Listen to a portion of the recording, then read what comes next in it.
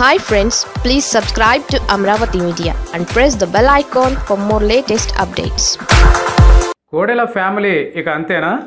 సెంటిమెంట్ను తాను నమ్ముకోవడం కాదు, తాను కూడా సెంటిమెంట్కు లొంగిపోయే మనస్తత్వం ఉన్న టీడీపీ అధినేత చంద్రబాబుకు ఇప్పుడు పెద్ద చిక్కే వచ్చిందని అంటున్నారు పరిశీలకులు. ప్రస్తుతం టీడీపీని పుంజుకునేలా చేయాల్సిన బాధ్యత చంద్రబాబుపై పెద్దగానే ఉంది. గత ఏడాది ఎన్నికల్లో తీవ్రంగా తగిలిన గాయం నుంచి పార్టీని కాపాడుకుని మున్ముందుకు పరుగులు తీయించే క్రమంలో నియోజకవర్గంలో ఇన్ఛార్జీలను నియమిస్తున్నారు. కొన్ని నియోజకవర్గాల్లో నాయకులు జంప్ చేయడం, మరికొన్ని చోట్ల మరణాలతో ఇన్ఛార్జ్ పోస్టులు ఖాళీ అయ్యాయి. అయితే ఈ క్రమంలో పలు నియోజకవర్గాల్లో ఎలాంటి సమస్యలు రాకున్నప్పటికీ గుంటూరు జిల్లా సత్తెనపల్లిలో మాత్రం చంద్రబాబుకు పెద్ద చిక్కు వచ్చింది. ఇక్కడ ఇన్ఛార్జ్ పదవి కోసం 2 కుటుంబాలను ఆయన పరిగణలోనికి తీసుకోవాల్సిన పరిస్థితి వచ్చింది. ఒకవైపు దివంగత కోడెల శివప్రసాదరావు కుమారుడు, మరోవైపు నరసరావుపేట మాజీ ఎంపీ రాయపాటి సాంబశివరావు కుమారుడు. ఇద్దరు కూడా సత్తెనపల్లి ఇన్ఛార్జ్ సీట్ను ఆశిస్తున్నారు.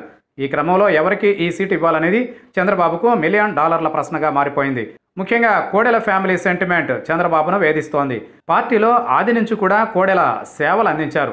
పార్టీ పెట్టిన నాటి నుంచి ఆయన మరణించే వరకు కూడా పార్టీలోనే ఉన్నారు. అనేక కేసులు ఎదుర్కొన్నారు.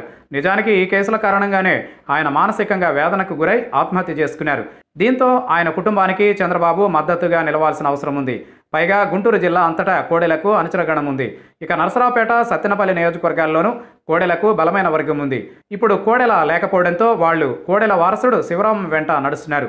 ఆయన వెనక నిలుస్తారా అన్నది సందేహమే. అయితే ఇదే సమయంలో పార్టీ సీనియర్గా ఉన్న రాయపాటి కుమారుడికి కూడా న్యాయం చేయాలి. రాయపాటి రాజకీయ నిష్క్రమణ ఖాయమైంది. ఇక రంగారావు గత 2 ఏళ్లకు పైగా పార్టీకి రాష్ట్ర స్థాయిలో పనిచేస్తున్నారు. ఆ కుటుంబానికి కూడా న్యాయం చేయాల్సిన అవసరం ఉంది. ఈ నేపథ్యంలో అటు సెంటిమెంట్, ఇటు అంకితభావం మధ్య చంద్రబాబు సతమతమవుతున్నారని అంటున్నారు పరిశీలకులు.